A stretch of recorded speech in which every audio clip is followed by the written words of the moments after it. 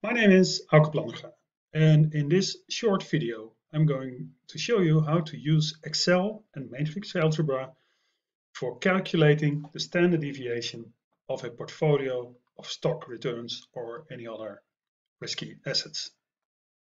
A brief overview of this video. I will start with explaining a little bit about the algebra. Second, I will address how to implement it in Excel. And finally, I give you a reference to where you can find the files that I'm using in this video. Typically, when you want to calculate portfolio standard deviation in Excel, you probably already kind of know a little bit about the topic, so I'm not going to discuss a lot of that in detail. But the standard deviation of portfolio returns of a particular portfolio of two stocks can be easily calculated as the square root of the weight of the first stock squared times the variance of the first stock plus the weight of the second stock squared times the variance plus 2 times the weight of stock 1 times the weight of stock 2 times the covariance. This is a well-known formula that you can find in almost any finance textbook. So if you want to write that in matrix notation, you would take the square root of a row vector of portfolio weights times the covariance matrix times a column vector of portfolio weights. And so the apostrophe here indicates essentially that we're talking about a row vector. The covariance matrix is a square matrix, in this time with dimension 2 by 2, and W is again a column vector of portfolio weights. In a similar fashion, we can write, of course, the standard deviation of a portfolio with 3 stocks. So that will give us a third term with the squared of the weight times the variance of the third stock. And we get 2 additional covariance terms, and these are presented here and over here. Well, to write this problem for 5 stocks, we end up with this formula. Actually, a lot of terms here. So we have 5 terms with the weight squared and the variance, and then we have like 10 covariance terms. So that's quite a lot. And yet, still the matrix notation is like this. It is still row vector of portfolio weights, covariance matrix times a column vector of portfolio weights. So you can imagine that, with 10 or 20 or 100 or 1,000 stocks, the advantage of this matrix notations, which remains unchanged, gets increasingly stronger about essentially this representation. So yes, it is a smart idea to use matrix notation. And it is even more smarter because we can use matrix notation almost directly in Excel. For instance, in order to calculate the standard deviation of portfolio returns using matrix functions, we need to use the so-called matrix multiply function from Excel. And that's a function with this syntax, mmult. And it has 2 input arguments, range 1 and range 2.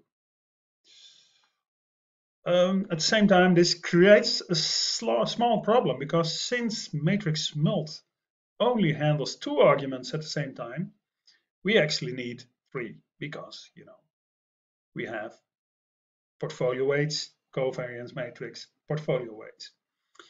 And in order to implement that in Excel, we need to nest them.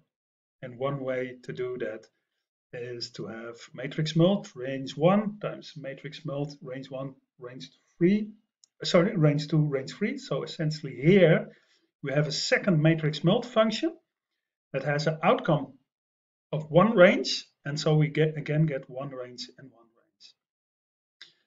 And so if we merge that all together, we need to start with a row of portfolio weights.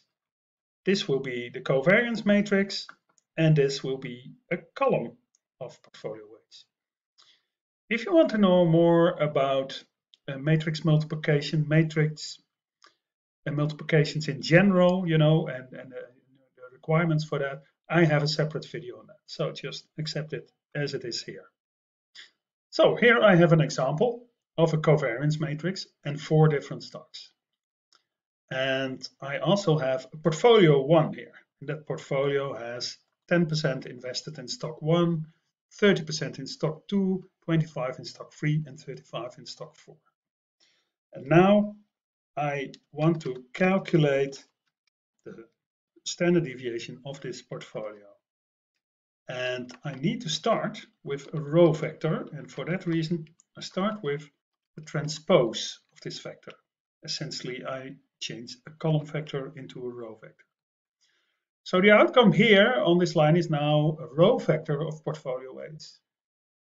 And then I start the nesting, I start the next matrix multiply command, and I select the covariance matrix over there, and I end again with the column vector of portfolio weights.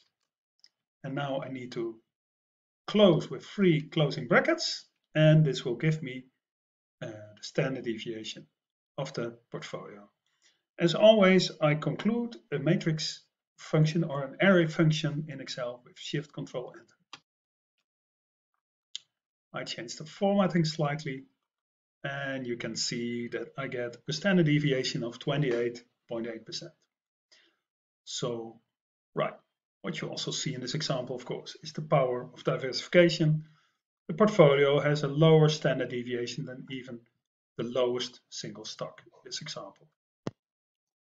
So, and if you want to do this analysis for a second portfolio, you could, of course, drag the formula to over here, but then you need to be careful with putting the $ for fixing the references to cells. So if you want to do the calculations for portfolio 2 with exactly the same covariance matrix than 1, you need to put the famous $ over here. And then now you can essentially drag it to here, and you see we get a portfolio with an even much lower standard deviation. So I hope you enjoyed watching this video.